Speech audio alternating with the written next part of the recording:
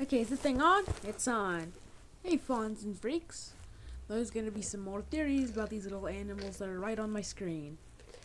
Remember that time in that TikTok I showed you a couple days ago when ice cream turned to her demon form and Slushy screamed her balls out? Well, I've just noticed something about how the way Slushy screamed. It didn't sound right.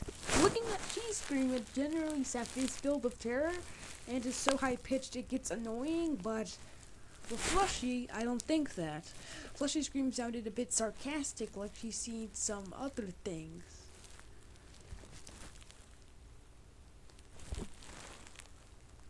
But it still came on. Anyway, this is what I think a she scream sounds like.